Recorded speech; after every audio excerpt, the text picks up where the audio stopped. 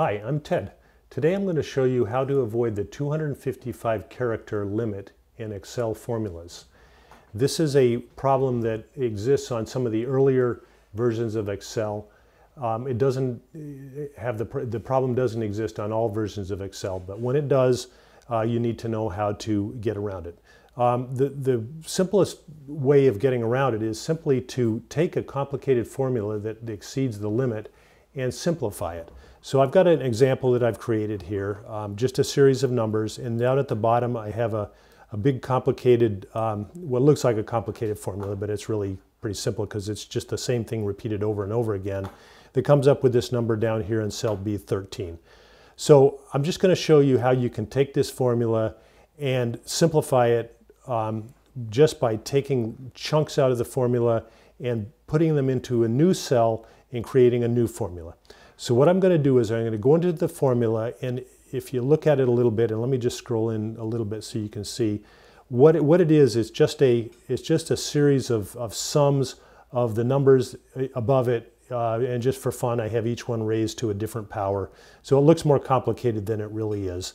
Let's just scroll back, and what we're going to do is we're going to copy about half of the formula. Well, at first we can include the equal sign, and we're going to go down to a place about halfway through, right about to here. So I've included, of these little mini sums in the formula, I've included 8 of them, and I'm going to go to the copy menu, and then I'm going to exit out of the formula without saving by clicking cancel. Then I'm going to go into a new cell, put my cursor in the formula bar, and I'm going to say paste. And so now it has half of that formula pasted in, and I'll just hit return, and that enters in the number. And so it was the portion of the formula from the first one, the second one, the third one, all the way up to the 8th one. And now I want to go to that same formula, the original formula down here, and I want to select the rest of the formula. It's going to be from about here all the way to the end. So you can see I've now selected the second half of the formula.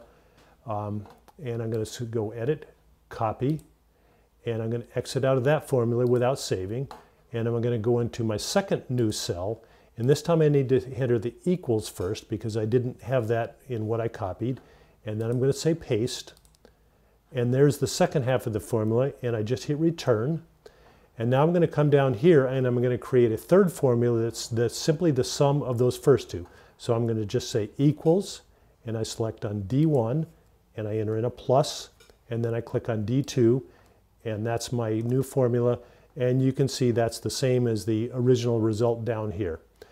So I've gone from a long formula that in some cases may exceed the 255 character limit, and I've reduced it into 2 smaller formulas, and then I've taken the sum of them.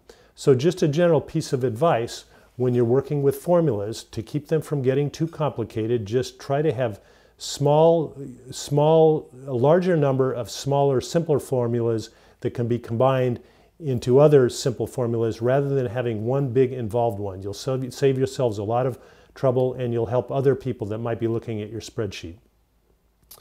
So I hope this has been helpful.